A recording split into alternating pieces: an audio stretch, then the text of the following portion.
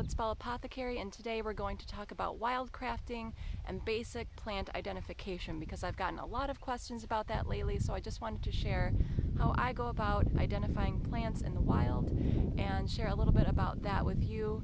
And I believe that the best way to start identifying wild plants for food and medicine is by learning the plant families, such as the mint family, rose family, carrot family, those sorts of things, because each of these families have defining characteristics, and once you figure out what these characteristics are and which families they belong to, you can start narrowing down which plant it is and also what sort of medicinal and or edible characteristics that plant might have. So let's get to it.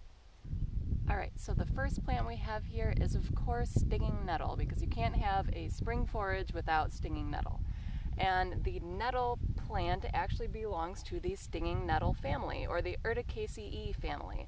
And this is a really interesting family because it actually belongs to the rose order, which is the next level up after the family, so it does share some similar genetic characteristics just like rose.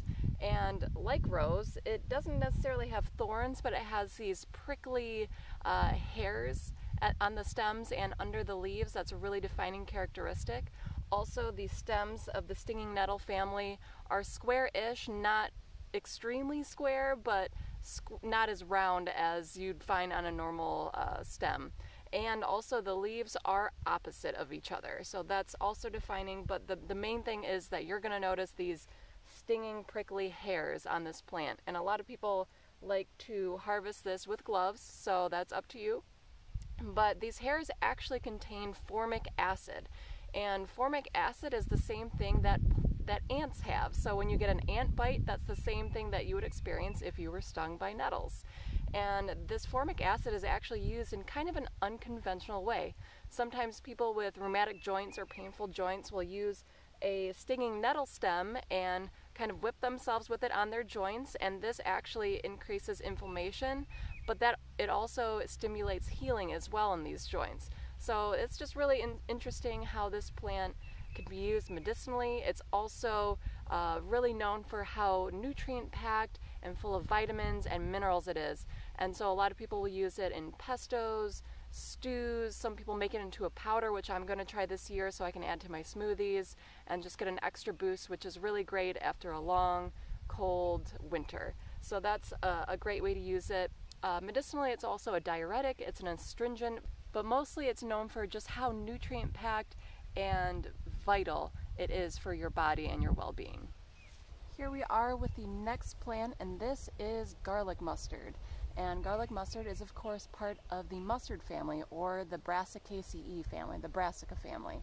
And some defining characteristics of the mustard family is that they shoot up really quickly in the spring, they flower, and they set seed almost before most of our other plants even bloom. And also, these plants will have little white flowers.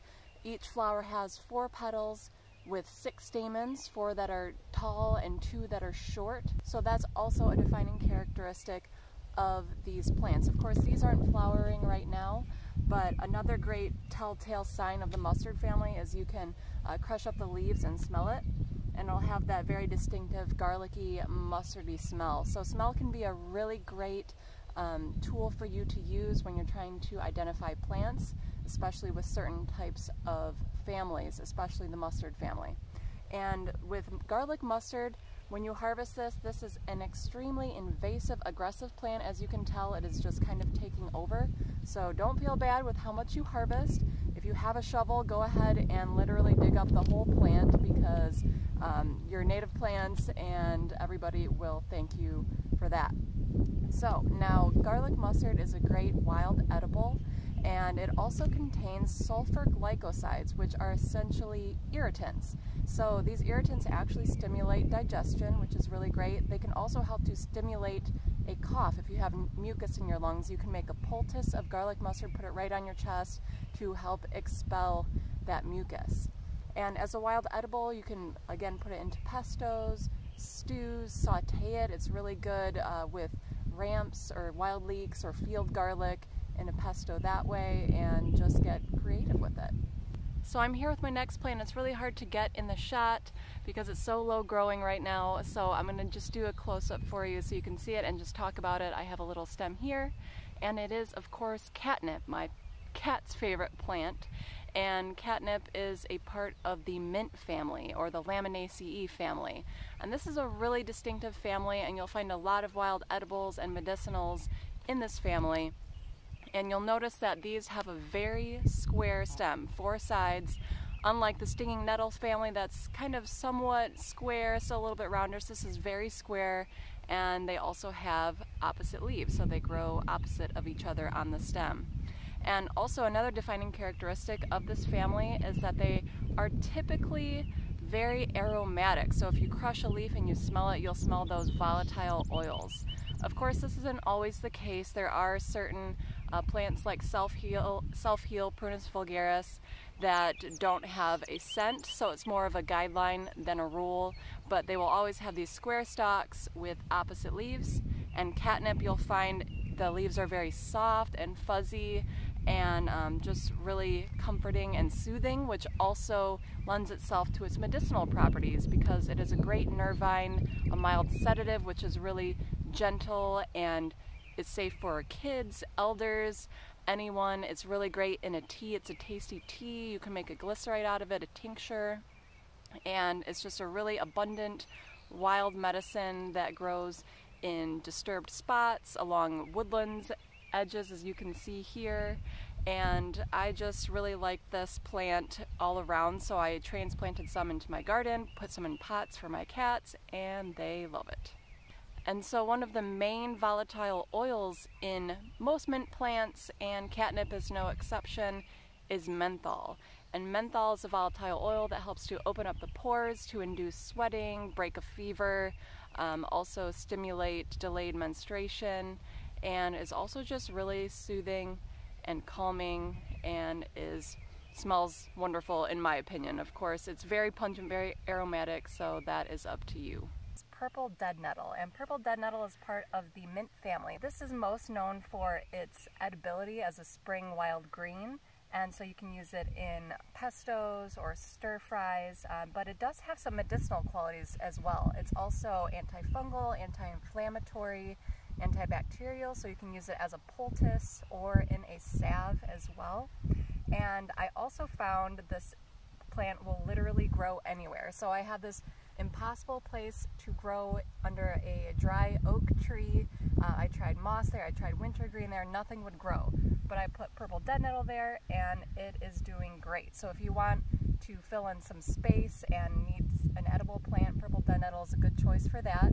So purple dead nettle does have a look-alike called henbit, and once you get to know them, they're pretty distinctive, but when you're first starting to identify, they can get mixed up. So purple dead nettle does have these purple leaves at the top, and also henbit has more scalloped leaves that attach directly to the stem, unlike purple dead nettle here. So this is a really great low-growing weed, so you can harvest as much as you want and even transplant it into your garden. It doesn't take over, it's not too invasive, but it is a great ground cover for dry, shaded places as well, and a great wild green and a medicinal plant. So just as I was going to the next plant, I noticed henbit, which is the purple dead nettle look-alike. So this is a really great comparison between these two plants here. And as you can see, the leaves are connected right to the stem here, much more scalloped, and eventually they haven't bloomed yet, but it will have these little purple flowers, kind of like purple dead nettle, but as you can tell, these two plants do have their differences. So if you see these in the wild, this is a great comparison. Alright, so this next plant I'm with is still growing quite small, though she will get to be nice and large and tall throughout the season. This is Motherwort, and Motherwort is another medicinal mint family member. Again, she has square stems, opposite leaves. If you crush her leaf though, it's not as aromatic as catnip, though it does have sort of a pungent sort of aroma that's kind of hard to put your finger on. It's not exactly grassy, but it's kind of citrusy and just pungent as well. I don't know, somebody else might have a different opinion, but it's not as strong. But it is part of the mint family, and as it grows it will have little spikes near the flowers. It grows some nice beautiful purple flowers that are wonderful to have in the garden. I've seen this plant growing obviously in full sun or even in the woods in the shade. So if you have a shady spot in your garden, transplant some there. Or it just grows wild in a lot of disturbed areas. And now Motherwort is actually known to be a woman's herb because it helps to tonify the female reproductive system. It's also great for stress-induced panic attacks. Rosemary Gladstar has also talked about what a wonderful ally this is for empty nest syndrome, as well as strengthening and gladdening the heart. And so this isn't just great for the heart on a vibrational or emotional level, but it's also good for weak or irregular heartbeats. And so all around, this is just a really comforting, motherly, maternal herb. And I actually include it in my Baba Yaga bitters for this purpose. I combine it with rosemary, sage, and tulsi to just give that comforting, clarifying vibration and energy about it. And it is actually one of our most potent bitters, though it's not known for that. It is very strong, very potent to help stimulate digestion. And so now, like I said, this is still a small plant, but you can harvest the leaves for medicine. And this is best in a tincture because, as I noted, it is very bitter. And this actually only needs to be tinctured for 2 to 3 days. And the longer that you tincture it, the more bitter it becomes. So it's really your personal preference, but I find 2 to 3 days is just fine. And it's actually tinctured best when it is fresh. You just get the most vibrant medicinal properties that way. And as it grows bigger, it will grow the purple flowers, as I mentioned, so you can also tincture the flowers once it gets bigger. But right now for spring, the leaves will do just fine. While I was walking, I also found these adorable little heart's ease that are popping up. Very similar to violets. They're part of the viola family, which often have heart-shaped or kidney-shaped leaves, which are kind of hard to see right here. But these little flowers are edible. You can add them to salads or as garnishes on baked goods as well. And they're just so pretty and adorable, and I love them, so I'll probably pick a few of these here too. So now, as you can tell, we have this beautiful basket of spring greens and medicine for food and healing. And I'm going to take all this home.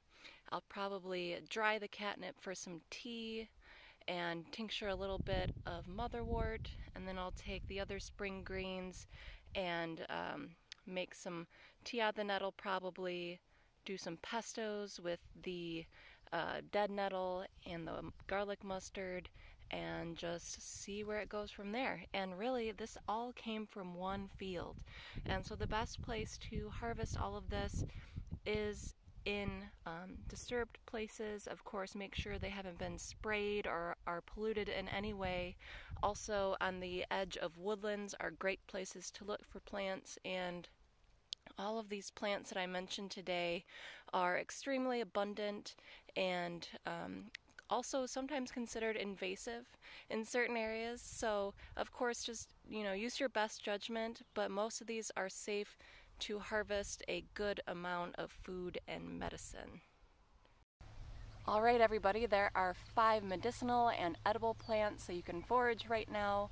We went over the mustard family, the mint family, and the stinging nettle family, which will hopefully give you some insight into how to start identifying these plants and the families that they belong to, and see some of their defining characteristics. So if you like this video, give it a like, subscribe, and I will see you next time.